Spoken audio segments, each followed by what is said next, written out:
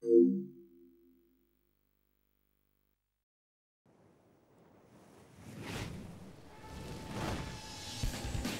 all, in this video I'm going to take a look at Thunderhawk Operation Phoenix for the PS2.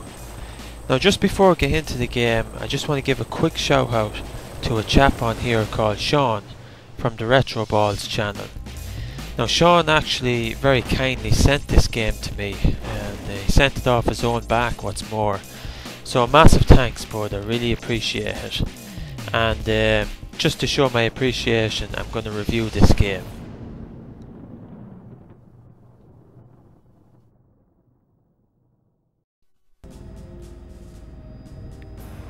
So, what's the Thunderhawk series all about then? Well, you're essentially given control of an attack helicopter in which you must complete various military operations, all in the name of giving a middle finger salute to global terrorism.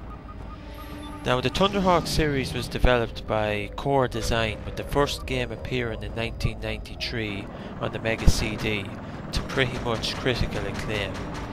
In fact, I think I can remember reading in an old issue of Mean Machine Sega how the game apparently sold to something like 70% of all MegaCD owners in the UK.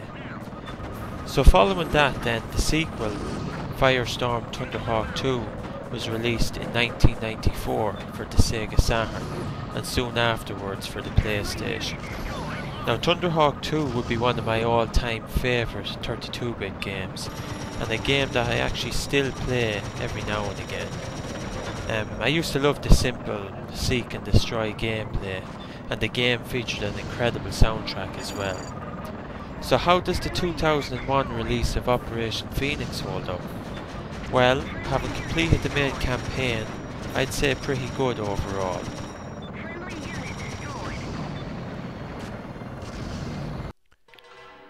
There are 4 main campaigns to complete, set in various world locations, with each campaign being broken down into numerous other missions.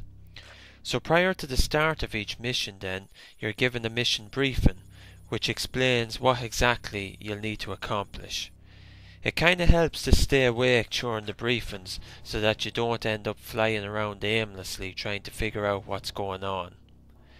After each mission briefing then, you'll be taken to the weapons menu screen, where you get to kit out your chopper with the necessary firepower for the job.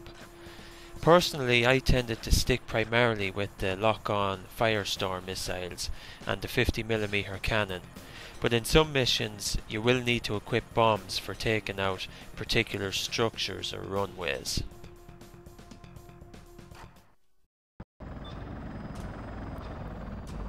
The gameplay in Operation Phoenix is mostly of the arcade style variety, but it does go a little deeper than that too.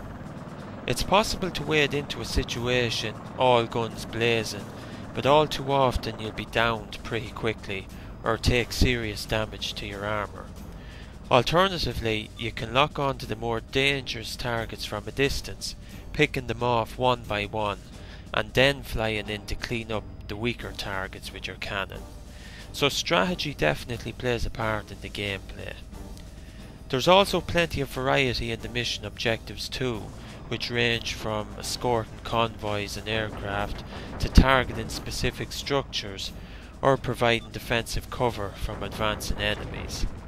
Also, the missions can take place during the day or night and in various weather conditions such as rain and snowstorms.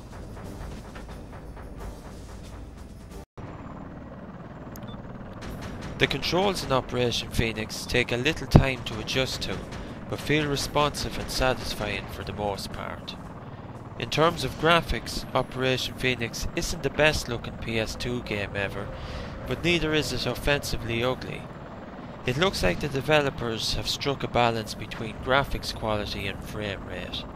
You get perfectly adequate graphics, married with a game engine that runs very smoothly. The game does have nice explosion effects, and the vapour trails from fired missiles look cool. The game offers up 3 perspectives from which to view the action: a third-person view, cockpit view, and a first-person view. My personal favourite is the cockpit view. if only for the ornament that dangles in the top left hand corner.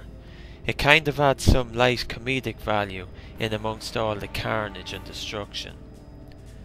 Sound effects appear to be present and correct. Weapons fire has a suitably impressive sound, particularly the main cannon on the nose of your chopper. When fired, it sounds like you're packing serious firepower, rather than a measly pea shooter that's been sellotaped on there. Unfortunately though, the soundtrack is a bit of a letdown.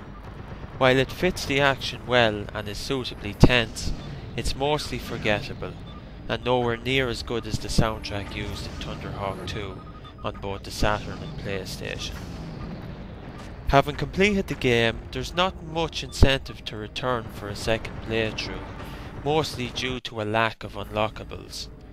The game does rate your performance in each mission with a score, but this will probably be unlikely to draw the player back either.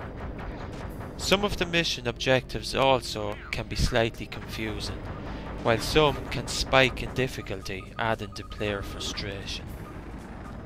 Also, one other annoying aspect to the game is that whenever you die, you're forced to traipse through the mission briefing and weapon select screens every time, which also involves sitting through some medium load times.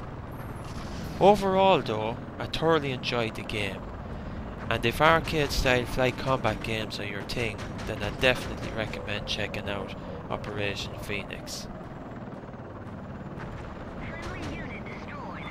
So once again, a massive thanks to Sean for sending the game on to me, and please check out the Retro Balls channel run by Sean, James and Simon. So yeah, until the next video, take care.